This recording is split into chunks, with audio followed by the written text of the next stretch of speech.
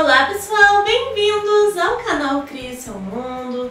Hoje eu vim aqui avaliar os desenhos que vocês me enviaram no e-mail com o tema de Halloween. Pessoal, antes de começar, talvez tenha barulhos de fundo, porque está chovendo aqui em Sorocaba, gente. E já é 1h da manhã e eu estava esperando essa chuva passar, mas ela não passa. Então se tiver barulhos, é devido à chuva, tá, gente? Desculpa, mas é que não dava mais para esperar. Então, vamos começar? Primeiro desenho foi enviado pelo Michel e, gente, é uma criação, olha que lindo! Eu adorei, ficou muito bacana. Temos vampiros, uma bruxa e um menino aqui desesperado. Acho que ele é um mago, né? Porque ele tem um cajado. Ele tá desesperado que ele não consegue voar direito na vassoura. Ele falou que eles todos estão indo para uma festa de Halloween. Eu achei que ficou muito bacana a expressão que você deu aqui para os personagens, a animação aqui com a abóbora. Tá muito legal mesmo. E aqui a forma como essa bruxa está sentada na vassoura lembra muito a botã do Yu Yu Hakusho, que é o meu anime favorito. Eu adorei. Vamos ao que você precisa se atentar. Eu achei engraçado porque aqui tá super bem pintadinho e aqui tá bem riscado. Então eu acho que foi intencional, então eu não vou falar dessa pintura. Mas eu achei que aqui, ó, na verdade na maioria dos desenhos some a sombra, olha, faltou sombra aqui na capa do vampiro, faltou sombra aqui também, aqui as sombras estão bem fraquinhas. Então uma dica para você melhorar os seus desenhos, porque esse aqui já tá incrível, é você fortalecer as sombras, porque aqui quase não dá pra ver a diferença na sombra, aqui na meia dá, olha, isso é super legal, só que aqui, e a capa a gente fica assim, tipo, cadê a sombra, entendeu? Acaba ficando meio chapado. Mas tá muito bacana a pintura, viu? Parabéns! E outra coisa também, devido ao corpo do vampiro. Olha, você fez ele de lado, meio de lado, o corpo tá vindo pra cá. Só que você colocou o braço dele muito longe do corpo. Quando o corpo está meio de lado dessa forma, o braço fica escondido aqui mais para baixo, porque ele fica atrás do corpo. Então você deixou ele lá em cima, então parece que ele tá com o braço de frente num corpo que tá de lado, entendeu? Descolou assim um pouco o braço lá em cima. Ele teria que vir um pouquinho mais para baixo, está saindo daqui de baixo, tá? Deixa eu ver, outra coisa também aqui é o pezinho dele, olha. Aqui tá grande, tá certinho, mas olha aqui. Os dois lados ficaram do mesmo tamanho. E normalmente essa parte da frente é maior, tá? Outra coisa também é a respeito da mão. Olha a mão. A gente não entende bem como que tá o dedo aqui, o dedão, sabe? Não sei, parece que o dedão tá puxando pra cima aqui, mas eu não sei se é a qualidade do desenho que não dá pra ver direito o dedão. E não dá pra ver os outros dedos. Desceria só reto mesmo, assim, a mão, segurando a vassoura. Bom, acho que é só isso mesmo, tá muito bacana, muito lindo, adorei a montagem, adorei que o efeito que você fez na vassoura ficou muito legal. Parabéns, Vila, e obrigada por participar. Próximo desenho foi enviado pela Ana Esther, é do anime Vampire Knight, então é um vampiro, tem a ver com Halloween, e eu achei que ficou muito legal, sou muito fã do Zero, e eu gostei muito. Ela disse que não mandou imagem de referência porque ela pausou o anime para desenhar. Então, vamos ao que você precisa se atentar. Eu achei assim que, como é o anime, é difícil de avaliar porque você pausou uma cena que poderia estar em movimento. A língua dele eu achei que está muito reta. Só que, na hora que você pausou, pode ser que a língua dele estivesse realmente assim, porque ela estava se movimentando na hora que você pausou para desenhar. Então, não sei se isso é um erro ou não, ok? Aqui em cima tá muito riscado o cabelo. Você acaba falando um pouco do cabelo, não reparem no cabelo. Mas eu acho que ficou marcante mesmo aqui. Deixa eu ver. O cabelo aqui, a pintura, eu achei que ficou muito bom. A pintura do cabelo do Zero. Ou Zero. E esse olho eu achei que tá um pouquinho estranho, porque a sobrancelha dele ficou um pouquinho grossa. E ele perdeu um pouco da testa, tá vendo? Aqui ele tem bastante testa, os fiozinhos dele são bastante finos, assim. No mangá, pelo menos, o cabelo dele é bem fino. Então acho que aqui as linhas da franja, né, das divisões iriam um pouquinho mais pra cima, mas eu não tenho a imagem, então isso dificulta um pouco. A pintura da pele eu achei que tá ótima, as proporções estão super legais. O nariz dele eu achei um pouquinho assim, quadrado, mas eu não sei se é sinônimo, tá? Bom, eu acho que é só isso mesmo. Seria super legal também você trabalhar a arte final, porque ia dar uma realçada aí no seu desenho. E aqui a parte preta dos cílios do zero, ó, tá vindo aqui a parte preta e daí ela some. Acho que tinha que vir até aqui embaixo, talvez. Porque eu não sei como que acabou aqui quadrado, será? Bom, acho que é só isso mesmo, tá muito bacana, muito legal o seu desenho, viu, Ana? Parabéns e obrigada por participar! Próximo desenho foi enviado pela Beatriz, de 13 anos, e olha que da hora a Dona da Morte dela, eu achei muito legal.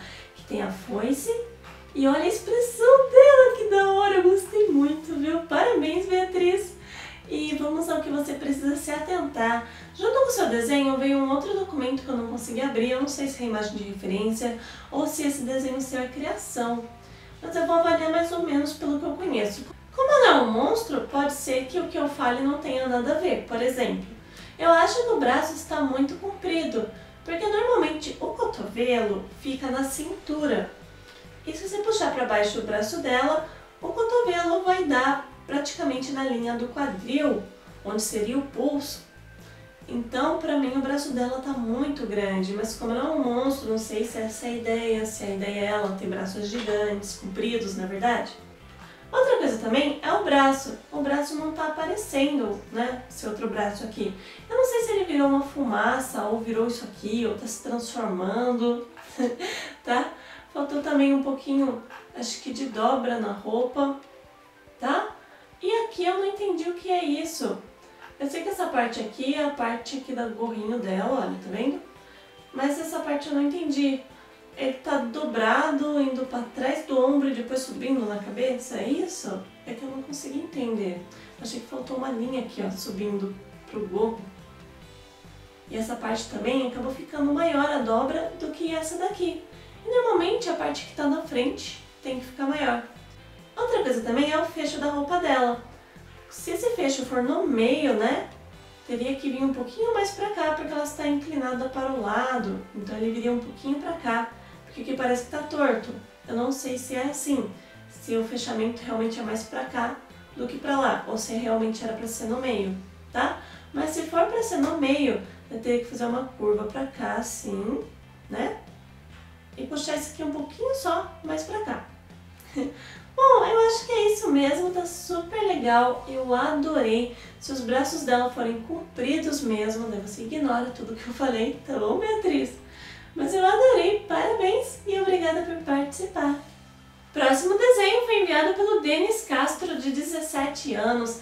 E ele disse que ele aprendeu a desenhar com o canal e eu me orgulho muito de ver esse desenho lindo que você fez. Ele disse que através das técnicas do canal que ele aprendeu a desenhar e fez esse desenho, então que orgulho, seu desenho tá muito bonito, viu? Parabéns!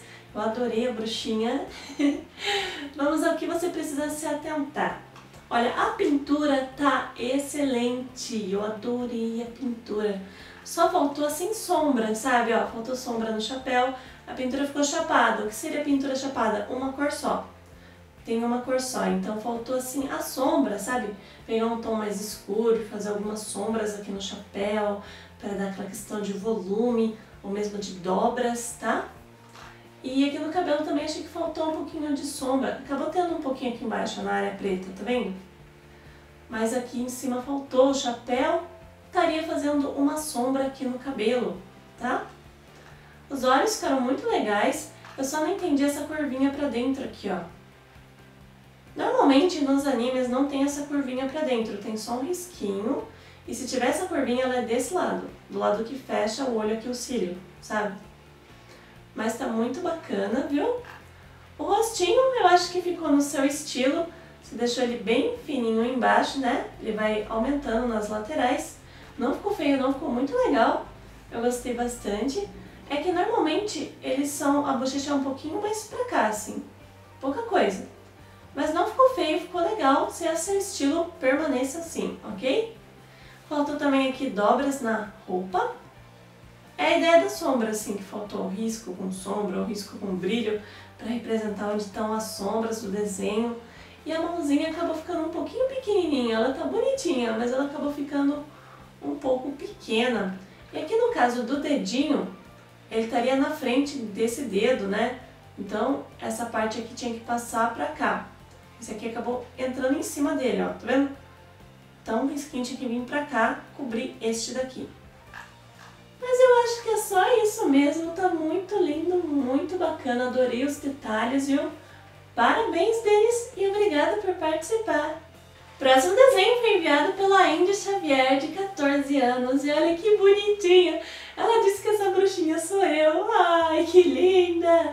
Eu achei muito fofa eu de bruxinha. Eu estou assustada porque tem um boneco que começou a se mexer ou saiu da parede. Eu achei que tá muito bacana. Ou eu me assustei com o fantasma aqui, ó.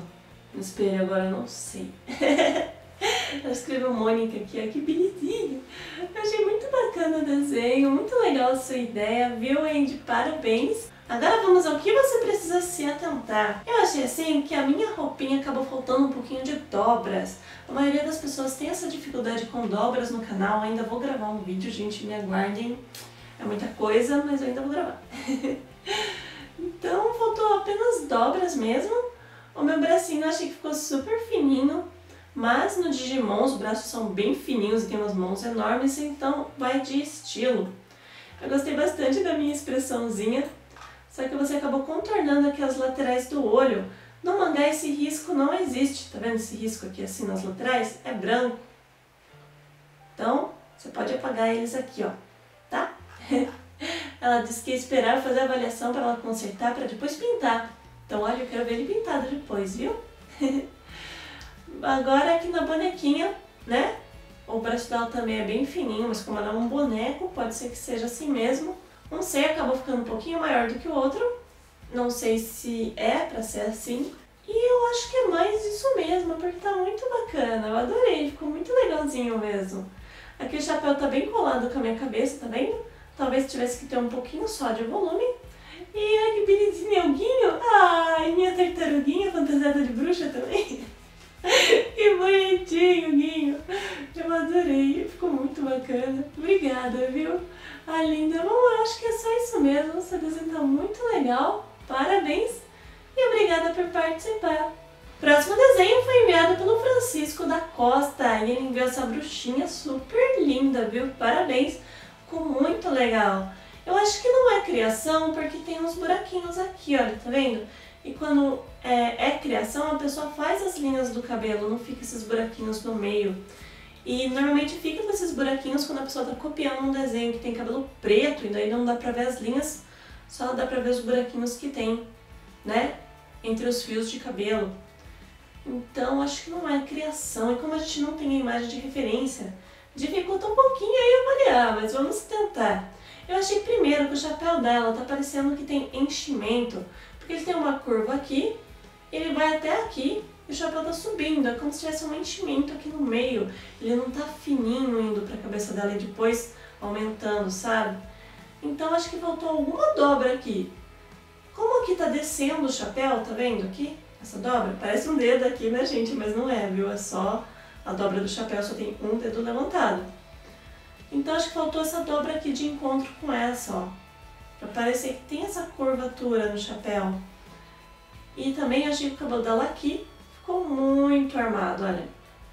Só se ela tiver amarrado um rabinho e tivesse por dentro aqui do chapéu. Outra coisa que faltou também são dobras. O chapéu não tem dobra, a roupa não tem dobra, a capa não tem dobra. Então, na capa, né? Essa partinha aqui de cima.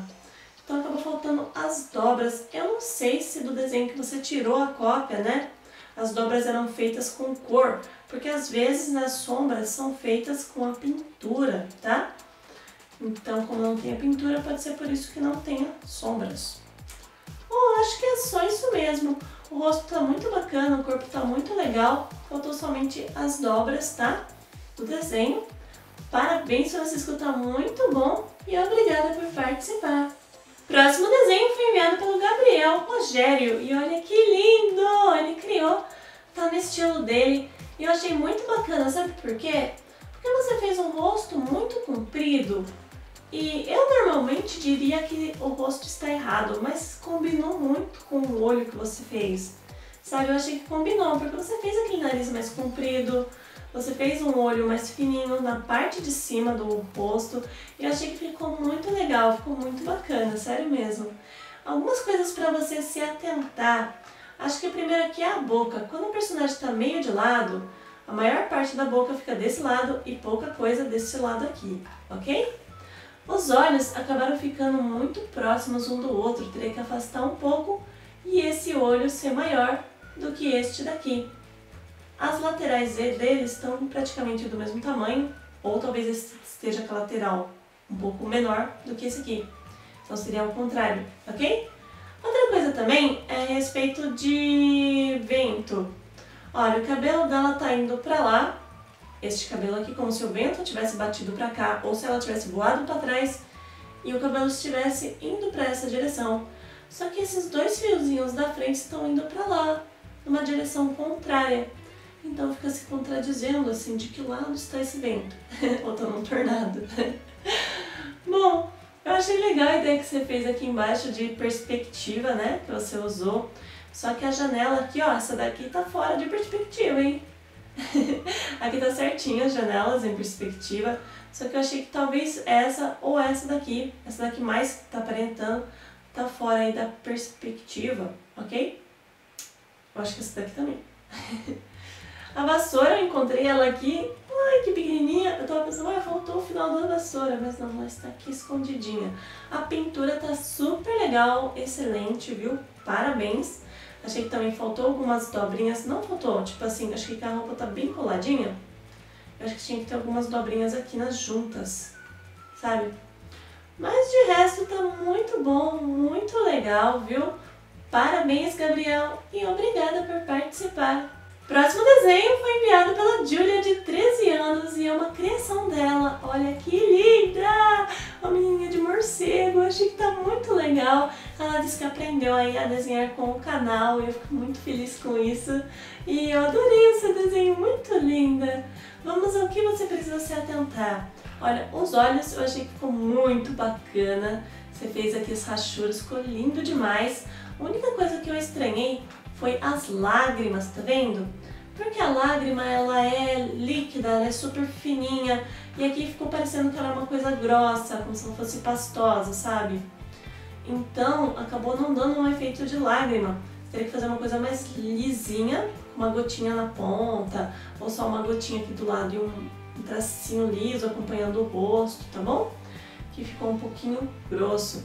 E a expressão dela também não está combinando com uma pessoa que está chorando. Então achei que só faltou isso mesmo. Tem uma videoaula aí no canal de expressões que eu acho que pode te ajudar, tá bom? Você dá uma olhada lá.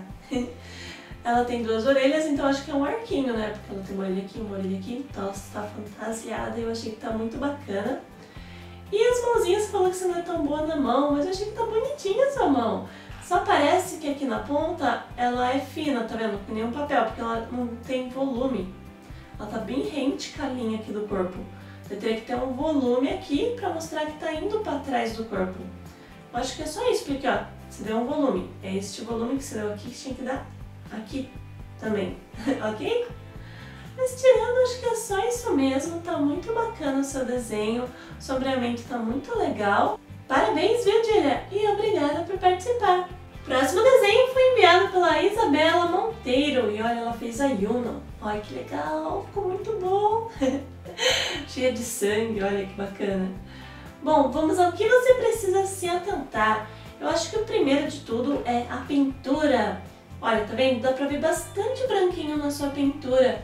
Tem um vídeo aí no canal, 4 formas de se pintar com lápis de cor, que eu acho que pode te ajudar nisso, ok?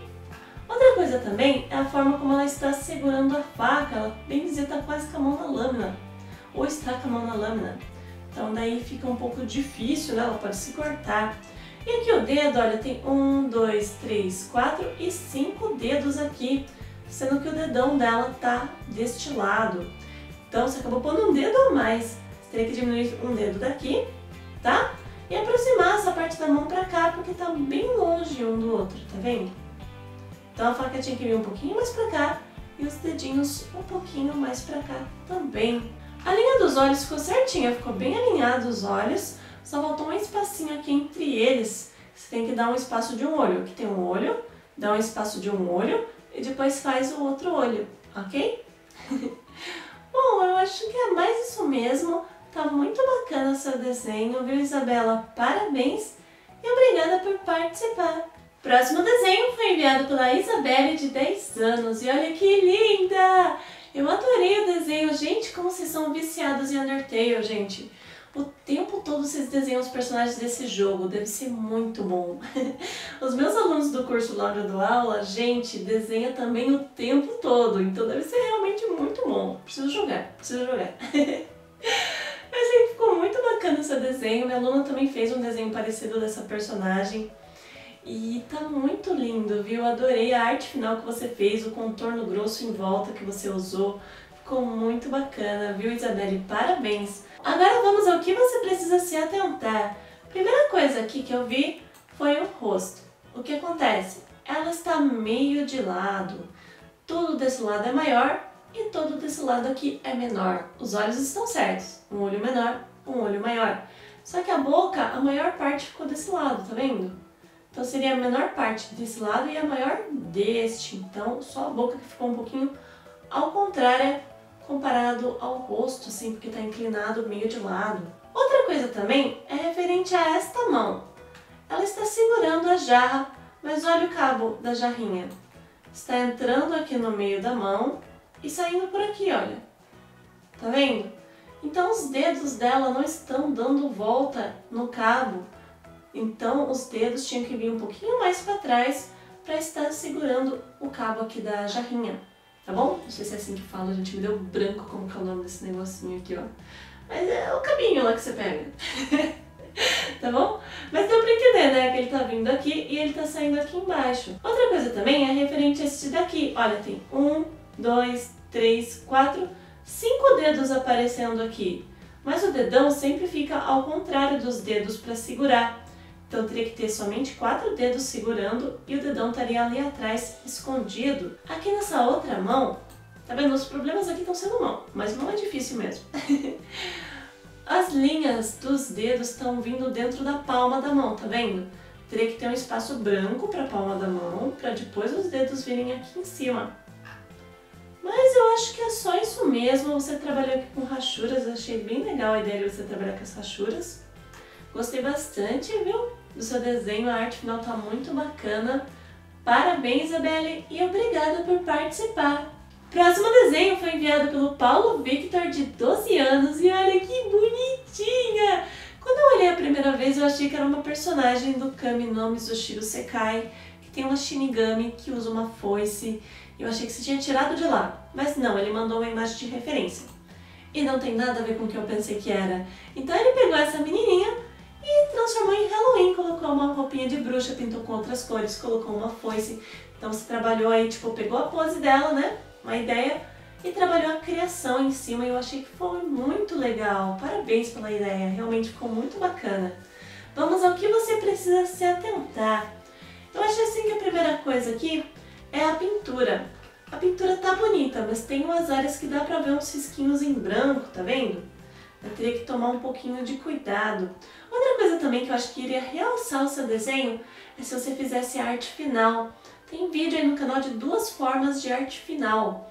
Uma é a arte final com brilho e a outra é como fazer arte final. Acho que esse que é o nome. Eu vi que você usou os babadinhos aqui, ficou super legal.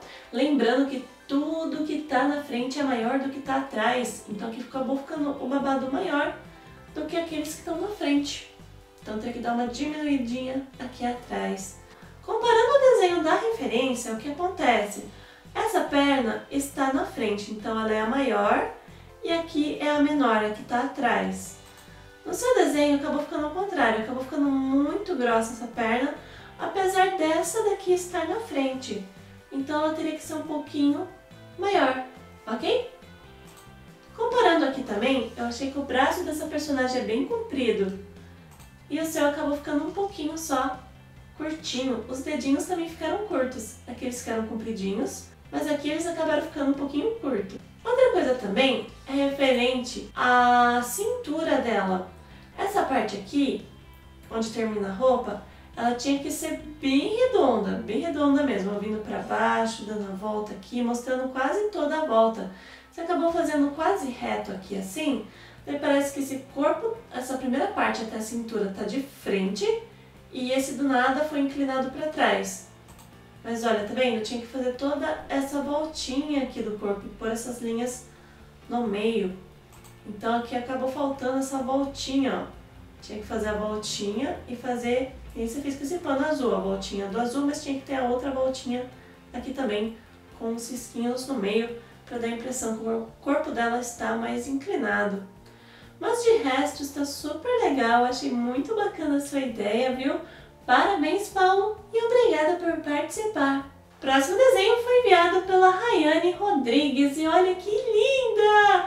Eu achei muito bonitinha, sério. As cores, o desenho, a proporção, ela tá muito fofa. Eu adorei demais, sério, ficou muito legal. A única coisa aqui para você se atentar é que ainda dá para ver alguns riscados na pintura. Então, nessas partes aqui, ó, dá pra ver que tem alguns riscados, mas a pintura está ótima, é pouca coisa que dá pra notar, tá bom? E eu acho que outra coisa que iria melhorar ainda mais seus desenhos, pois já está muito bom, é você fazer arte final. Então, você pegar o contorno, escurecer umas áreas, clarear outras, que eu acho que vai dar um realce a mais ao seu desenho, pois ele já tá muito bonito. Bom, não tem muito o que falar, porque está muito bacana o seu desenho, viu? Parabéns, Rayane, e obrigada por participar. Próximo desenho foi enviado pela Renata, de 13 anos, e olha que fofinha! Eu achei muito kawaii essa bruxinha, olha quantas estrelinhas no chapéu, ai que linda! Eu adorei, viu, Renata? Parabéns, está muito bonitinha. Vamos ao que você precisa se atentar. Bom, começando aqui pelo rosto, eu não sei se é o cabelo dela que está fazendo essa curva para cima, aqui na frente do rosto, tá vendo? Mas eu acho que é. Se for o cabelo, ignore que tá fazendo essa curva aqui. Dá a impressão que ela tem, na verdade, uma curvinha de bochecha do nada aqui embaixo. Mas é que como ela tá meio de lado, quase não apareceria o cabelo fazendo essa volta. A não ser que ele tivesse apenas uma curvinha assim pontiaguda pra cá. Por isso que tá um pouquinho estranho. Acaba faltando também a sobrancelha da personagem. O chapéu eu acho que tá muito bonitinho, só que olha aqui. A cabeça tá terminando aqui e o chapéu começa aqui, ó, a parte de cima dele. Então, tá como se a cabeça fosse continuar aqui e iria cortar um pedaço da cabeça. Então o chapéu tinha que vir um pouquinho pra cá, sabe? Tem um volume, então um espacinho depois da cabeça pra caber a cabeça dela aqui dentro, ok? O cabelo tá muito bacana, a roupinha tá muito linda também. Essa linha aqui que eu não consegui entender, se ela tá com o braço para trás do corpo, tinha que ter uma curvinha aqui pelo menos, tá? Porque como ela tá meio de lado, iria aparecer um pouco do ombro da personagem, a parte de baixo aqui, tá bom? Vou ficando reto. Faltou também um pouquinho de dobras na roupa, mas eu acho que é só isso, porque tá muito lindo, eu adorei esse lação, ai que lindo! Ficou muito bacana a sua criação, viu, Renata? Parabéns e obrigada por participar! Próximo desenho foi enviado pela Bruna, de 12 anos, e olha que bonitinha! Ela fez uma menininha com um vestido das cores do Halloween. Ela pôs a lua aqui, mas ela não pintou o céu de preto, então acho que ainda é durante o dia ou ao fim da tarde, um dia de Halloween. E aqui ela pôs um gatinho cinza, não sei se a ideia era ser um gatinho preto, mas ficou bem legal. E segurando um machado. Ó. Ficou muito bonitinha, viu, Bruna?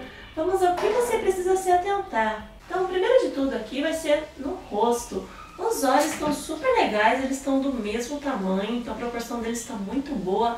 Só que eles ficaram muito juntos, entendeu? Você teria que puxar eles um pouquinho só aqui para os lados, que ficou muito espaço aqui na lateral. E eles ficaram um pouquinho grudados aqui no meio. O rosto também ficou um pouquinho comprido, tá vendo? E o nariz ficou pequenininho. Quando o rosto é comprido, os olhos são menores e o nariz ele fica maior também para combinar com o rosto. Então ela ficou assim com uma carinha de criança, mas com um formato de rosto de adulto. Outra coisa também é que o pescoço faltou a linha dele, é pouca coisa. Eu sei que ela tá meio curvada, né, pra frente, ela tá aqui com os bracinhos apoiados no joelho, então ela tá sentada. E o rosto realmente fica mais para baixo, mas faltou só uns cisquinhos bem pequenininhos aqui. para representar o pescoço dela, que seria pouca coisa porque o cabelo tá na frente. Outra coisa também é que faltou sombra. Olha, o vestidinho dela tá bem pintadinho, só que faltou as sombras dele, então ele tá com uma cor só. Teria que pegar um tom um pouquinho mais escuro e fazer as sombras das dobras da roupa. Tá vendo que o banco que ela tá sentada também não tem sombra? Daí seria legal também você fazer a sombra do banco. Como ele ficou uma cor só, totalmente chapado, o que acontece? Não dá pra ver a divisão que tem de onde ela senta pra parte que é o encosto das costas aqui do banco. Então você teria que fazer uma linha aqui, ó, de divisão e deixar um pouquinho mais escuro aqui e clareando conforme fosse pra cima. Outra coisa também é a mão, ela ficou bem pequenininha comparado ao tamanho do rosto. Normalmente o tamanho da mão de um personagem ou mesmo a nossa mão vai a palma do queixo até o meio da testa. Então a mão dela acabou ficando um pouco desproporcional referente ao rosto que você fez. Mas tá muito bonitinha, viu? Achei muito kawaii, o fundo ficou bem legal, esse azulzinho tom céu aí. O gatinho, eu não sei avaliar animal, então eu sou muito ruim nisso, mas eu achei que ficou muito fofo, viu? Parabéns pelo seu desenho, Bruna, e obrigada por participar. Próximo e último desenho da avaliação é da Sofia. Ai, que linda, gente! Olha que bonitinha essa bruxinha. Eu achei que ela tá muito fofinha. E olha a carinha dela de desesperadinha, que belezinha. Eu achei muito legal a expressão. O corpo tá muito bacana. Aqui a ideia que você fez também com as abóboras ficou muito legal, viu? Parabéns! Agora vamos ao que você precisa se atentar. Eu acho que a única coisa que faltou aqui mesmo é dobra. Porque eu gostei bastante das proporções da roupinha dela, ela tá super bacana. Então faltou assim só umas dobrinhas aqui no chapéu, ou mesmo dar volume no chapéu. Tá vendo que você tá fazendo essa curva virada pra baixo aqui no chapéu? Essa parte da frente do chapéu também teria que estar curvado, acompanhando a curva que você fez aqui em cima. Ou curvado pra baixo, ou você faria as duas curvas curvadas para cima, ok? Pra dar um volume aí na cabecinha dela. Eu achei legal o cabelinho dela compridinho aqui atrás, ficou muito bacana. Outra coisa que eu fiquei me perguntando aqui, como é que ela tá segurando essa sacolinha? É magia? Vai pelo pulso? Ela fez uns docinhos caindo, eu achei que ficou muito legal. E outra coisa também para se atentar, é um pouquinho das mãos, tá vendo? Como esse dedo tá na frente desse daqui, daí ele teria que ficar talvez um pouquinho só maior ou pouca coisa mais fininha aqui atrás. Eles acabaram ficando bem retinhos, bem grudadinhos, tá vendo? Parece que ele é um dedo só e foi dividido no meio. Tem que dar um formatinho, assim, uma curvinha aqui e outra curvinha do outro dedo pra cá, tá bom? Eu vi que você consertou depois o dedão. Ficou muito legal o desenho, tá muito bonitinha e eu adorei a expressãozinha dela. Parabéns mesmo, Sofia, e obrigada por participar. Bom, pessoal, então é isso. Eu espero que vocês tenham gostado, espero que eu tenha ajudado vocês. Se você é novo aqui no canal e tipo pensou, puxa, como que eu faço para participar? É o seguinte, toda vez que vai ter avaliação, eu gravo um vídeo antes e posto aqui no canal informando a data, o horário e se vai ter tema ou não. Então, para você participar, é só ficar ligado aí no canal que quando sair esse vídeo, você vai lá, anota a data, o horário, o dia certinho e você participa, tá bom? Que eu explico tudo certinho lá, todos os vídeos de avaliação. Tem pessoas com dúvida, então espero que eu tenha solucionado a sua dúvida. Bom, pessoal, eu queria agradecer a todo mundo que participou do fundo do coração, enviaram muitos desenhos e eu fico tão feliz com a participação de vocês não fazem ideia. Bom, é isso, pessoal. Se gostaram do vídeo, clique em gostei porque ajuda muito, muito, muito o canal. Comenta aqui embaixo porque eu adoro ler os comentários de vocês. E até o próximo vídeo, pessoal. Tchau, tchau!